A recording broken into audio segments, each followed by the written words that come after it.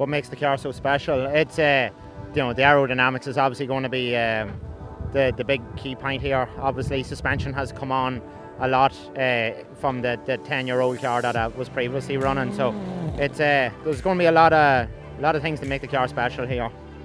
The current WRC rally car runs a paddle shift and electronic centre differential. So they removed the paddles and they removed the electronic centre diff, and the car runs the older version rear differential and gearbox. Once I think as we start to drive the car on and really figuring out how to drive it faster, then I think the other teams are going to have to step up and start working with their aerodynamics to try and beat us, hopefully. It's a whole different learning curve than what we had before.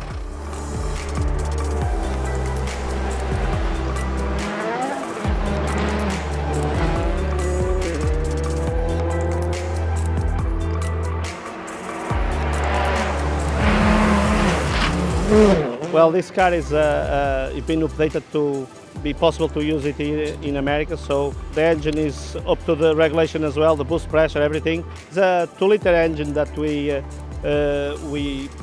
upgraded basically because this car on the World Rally events runs a 1.6 engine, so here in America is allowed to run a 2-liter engine, so we updated the car to that size engine basically. The restrictor has been reduced to 34 mil as well, so, and the boost pressure is limited as well. So yeah, I think is a good package for sure. It's slightly different from what we're running in the World Rally events, but it's quite a good package for sure. So yeah, it's been a bit of a hybrid version from a WRC car, so I think it will be a good car for sure to run in here as well. We don't have a lot of time to build the car, so we had to go through all the bits on the car and make sure they were up to the job and make sure they were still competitive and everything. So I think that is all pretty much done. So this car is for sure is very good and special. We've been running the car since 2017. So yeah, it's a special car. It's probably one of the best WRC cars that this generation was built. It's a special car, and seeing this car being upgraded to be running here in America is a good thing. So I hope everyone enjoys the car as well as much as we do.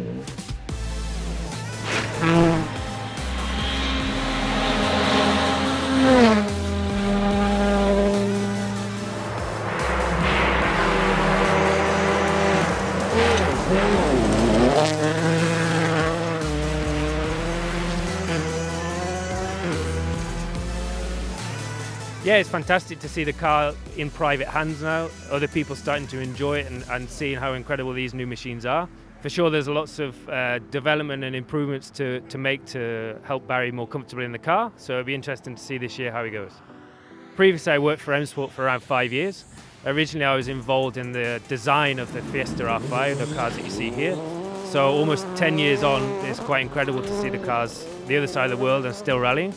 Later in that moment in M-Sport, I was working on the WRC side. I was part of the success in 2017 with the car you see behind me, winning the World Championship.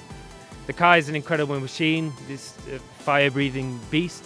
And if I'm honest, it's probably one of the most incredible WRC cars we'll ever see again. The sport's moving on to the hybrid area. So the cars will still be spectacular, but maybe not so much in this form. So I think this is something special to see, and I'd say all the fans need to get out there and enjoy it.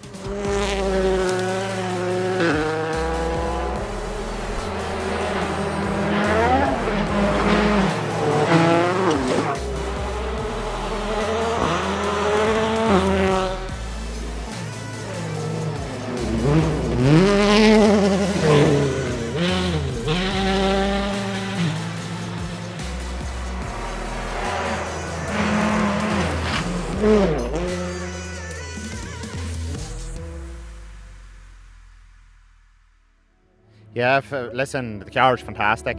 We got a puncture today and we dropped 2.5 minutes, so it forced us to learn the car really fast. So we had a lot of fun with it in the last 5 stages.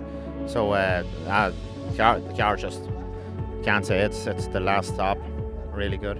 I found the aero a lot more, I suppose, on the testing than today. I suppose when I went on the push, it was just, I knew it was there, so I haven't got that new feeling with it anymore. I think I'm kind of getting used to it, but I'm still not driving the car to its full capability, obviously.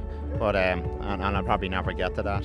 But yeah, the aero it's working. You know, we're a gear higher in some corners, and yeah, but it's really good.